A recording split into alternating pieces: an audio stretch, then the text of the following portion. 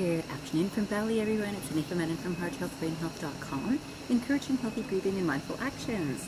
Today, I thought I would talk to you about Vasanas, and I know I've spoken about this in the past a little bit, but I want to remind you that Vasanas, described, it's a Sanskrit word, and it refers to a past impression in the mind that influences behavior. A past impression on the mind that influences behavior. And this in Hindi is often termed as Sanskars. It's also in English, if we think of it as habits or tendencies, this is the same idea. Now remember, I'm in Bali, and it's certainly reflecting my own thinking, but in Bali, of course, there is the belief of past lives, and past lives can be 1,000 years old, so we could have many, many past lives, and it influences our behaviors, our tendencies. Our vasanas are part of what we carry with us from one life to another. Now, some people will say, well, I don't believe in past lives or future lives, so I'm just going to worry about this life, and that's totally fine too. But I'll tell you that if we are thinking about vasanas, we can see that there are different tendencies for different people. So even in the same family, same home, same parents, same upbringing, same environment, same training, and yet we'll have two completely different personalities as two different children. And even if we have a child that is an identical child with a twin, there will be probably the same look physically, but there will be different vasanas or different tendencies.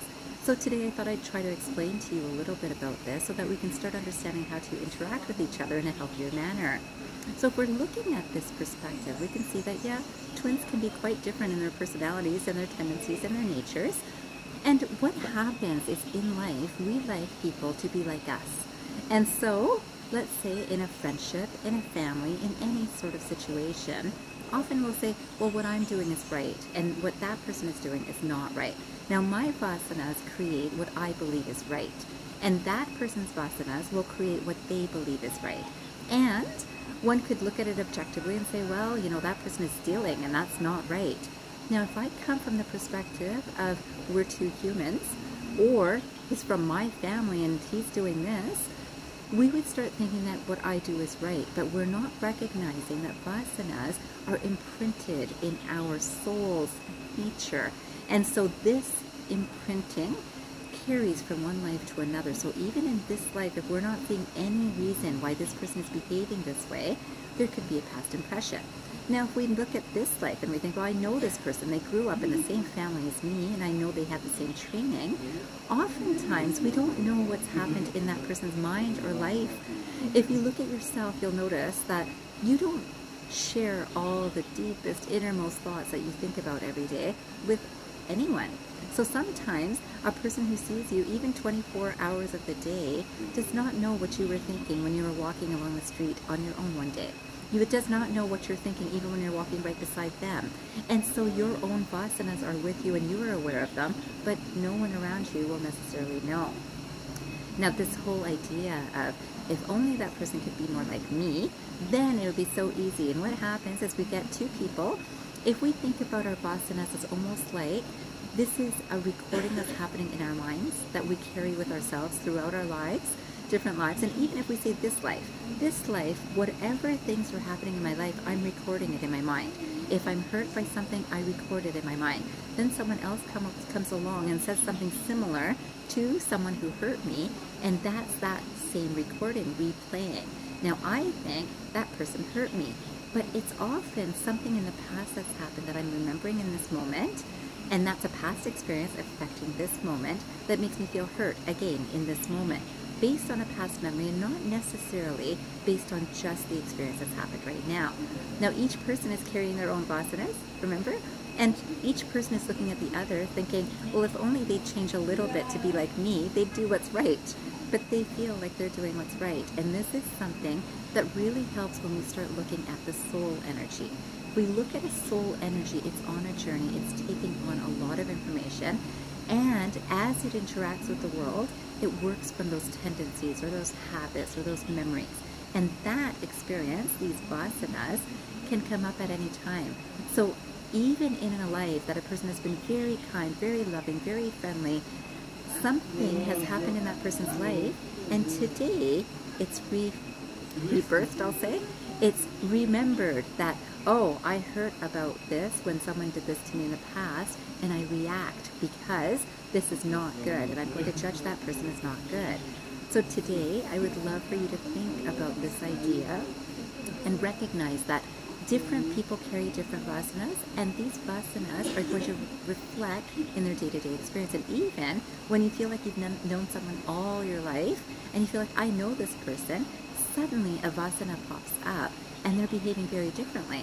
And we say, well, they weren't like this before, they've changed. But that vasana was always with them. It was materializing into this material world that suddenly comes up at a time that is right for that person or that soul to go through that journey of their life now. So now, if we can come from a space of understanding rather than judgment, they should be more like me, we can come from a place of understanding and compassion. Now, understanding and compassion can go hand in hand when we come from the space of every person is on their own soul's journey. So today I would love for you to think about that for 5 minutes after this video. Just sit to reflect on who are you, who are the people closest to you, how are they different from you, and what kind of journey might they be on that you have no idea about. And that will naturally bring up some compassion within you, and oftentimes that will bring some love. And if we can look at each person that we meet, whether family, whether friends, whether co-workers, from that space, our thoughts are different, our words are different, and our compassion is different for the soul on a journey. Today I thought I'd finish with this quotation by Sri Ramana Maharshi. And this quotation says, as a general rule, there is no harm in satisfying a desire where the satisfaction will not lead to further desires by creating vasanas in the mind. Does that make sense? So again, as a general rule, there is no harm in satisfying a desire where the satisfaction will not lead to further desires by creating vasanas in the mind. And if you look at some of my previous videos, I've talked about how people might have a food vasana. They want to eat. They want to eat as much as they can. They want to eat as many different things as they can. And there's no harm in satisfying that desire when that desire doesn't create more vasanas. Now, I need more food.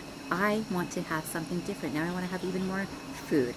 Quantity, quality, types of food. Sometimes it's about a place I want to be. There's vacations. People have vasanas of I have to travel, I have to do different things.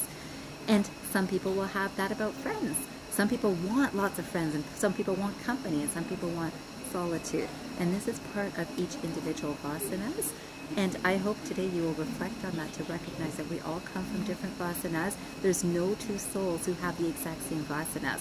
And we're all on a spiritual journey as far as I'm concerned. I hope that you will think about this from your perspective today.